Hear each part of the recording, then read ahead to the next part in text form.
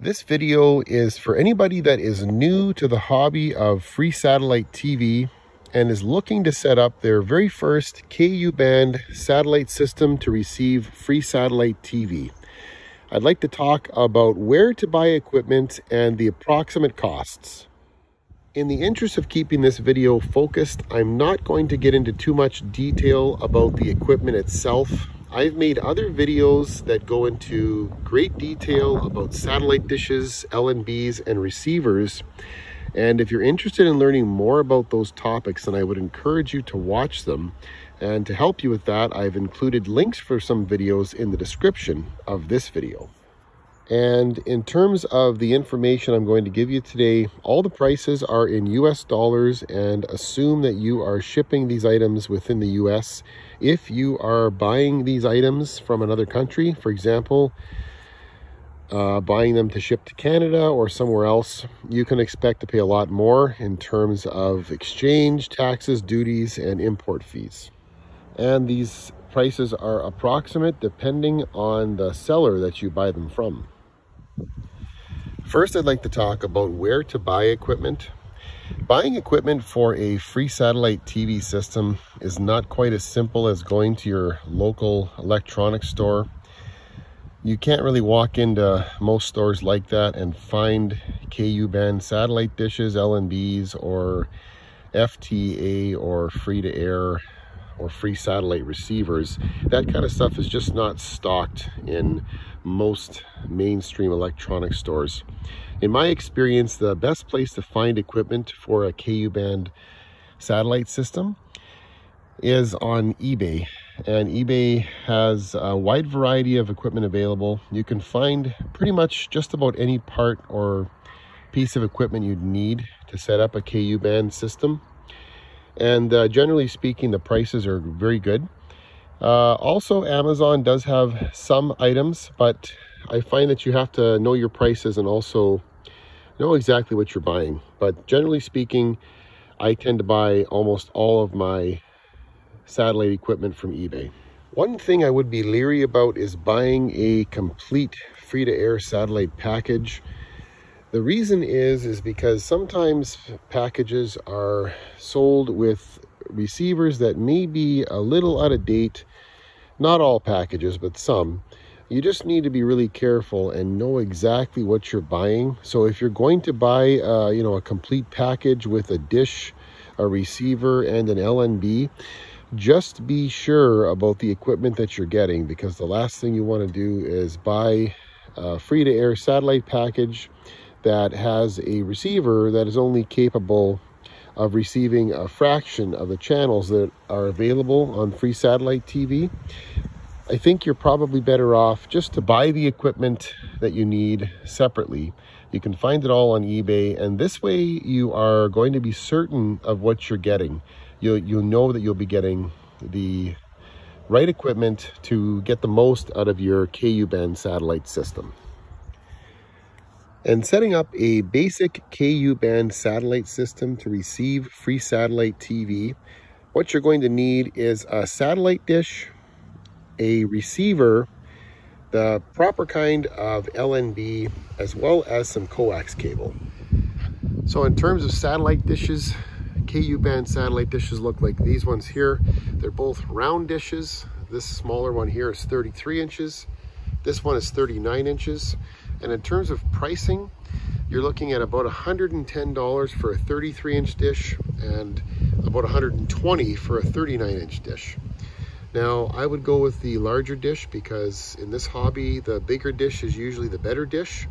So this one will allow you to probably pull in more transponders or weaker transponders and channels, and you're probably going to be able to get more channels overall with a larger dish. So again, I would go with the 39 since it's only about $10 more. And the next part of the dish is this right here. This is known as the LNB. This is kind of like the antenna of the dish. And this is a really important role because what happens is as the signal bounces off the satellite dish pan from space, it gets focused and then gets fed into the LNB, and then this sends the signal to your satellite receiver. And it's really important that you get a linear Ku band LNB. That's a LNB that's capable of receiving satellite signals that are linear in nature. That means they travel in a line, either a vertical line or a horizontal line, but make sure the LNB you buy is linear. And speaking of LNBs, here are a few examples of Ku band LNBs. This one here is known as a standard Ku band LNB, and that has everything to do with the frequency that the LNB kind of operates at or mixes at. I have a video that explains all this in much more detail, so I'm not going to get into that right now. But this is as simple as you get as far as LNBs go. This one here is just a single output. So this would allow you to connect to one satellite receiver. That's a standard LNB. They also make these ones which are universal type LNBs.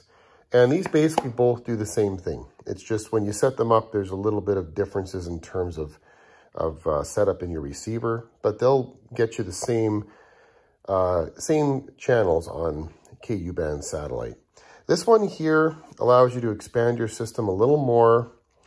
This one has a dual output. So what you could do here is actually connect this dish or this LNB on a dish.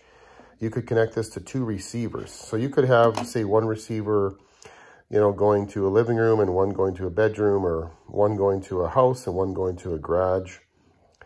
So there's a little bit more flexibility there in terms of your installation. Now, in terms of pricing, you can get single output LNBs like this for probably around $10 to $12 each right now. If you want to get a dual output LNB to be able to expand the system maybe down the road, these are around maybe $21, $22 right now. So these are all good LNBs for a starter system, and the prices aren't too bad. So these two receivers are made by Amico, and Amico is a good name in free satellite TV equipment. The HD265 is a great starter receiver. Both of these have very sensitive tuners. This one here is a little more advanced, the 4K Ultra HD. The big difference between these is this one has a slightly different remote, and this one's capable of 4K reception. The cool thing about both of these, though, is that the North American satellites and transponders are preloaded in these receivers to make life a little easier if you're new to the hobby, although learning to enter satellites and transponders is not that difficult. This receiver right now is currently available for around 86 US. This one is 104 US. Over here on this side, we have a couple of receivers that are much more, budget friendly. This one here is made by GT Media. They make several different free satellite receivers. They've since made the V8 and the V9. This one's the V7S.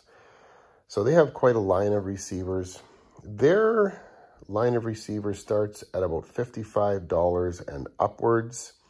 And these are also good receivers, probably not as sensitive as the Amicos. But the thing to remember about this one, and this receiver here as well, made by Coquit, this one is only about 26 bucks right now. The catch with these receivers, though, is that you're going to have to enter in transponder and satellite information. But again, it's not too difficult, and I have videos to do that for both of these receivers. So if you're looking for receivers and you're looking for something more budget-friendly, these ones here, probably a good receivers to look at, but keep in mind they will require a little more programming. These ones here are a little more ready out of the box for you to use. One thing I would watch out for when buying a receiver is to make sure you get a satellite receiver capable of DVB-S2 reception. That is the current broadcast standard for free satellite TV.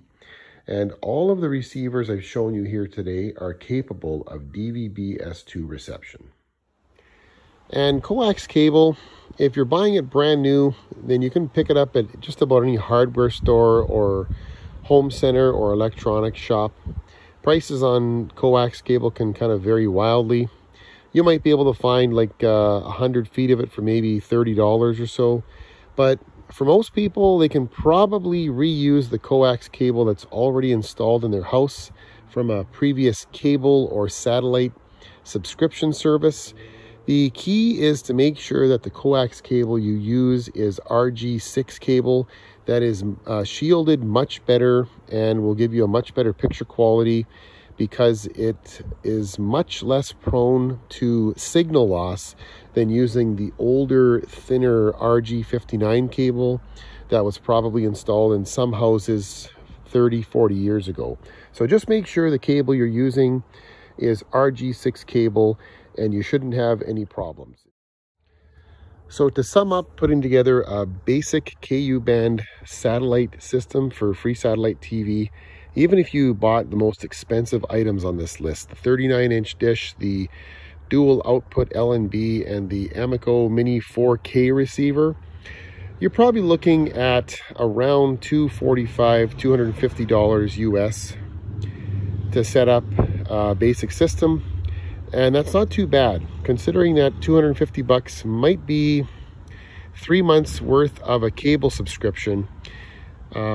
You can get many years of free TV with a free satellite TV system without paying any monthly fees, and also without having to worry about an internet connection as well. So that's kind of a starting point for a basic system. Now, if you get into adding extra dishes, or maybe start using switches or splitters, then of course the cost goes up. But as far as the basic system goes, that's, I think, a pretty reasonable price, considering you'll never have to pay a cable bill again.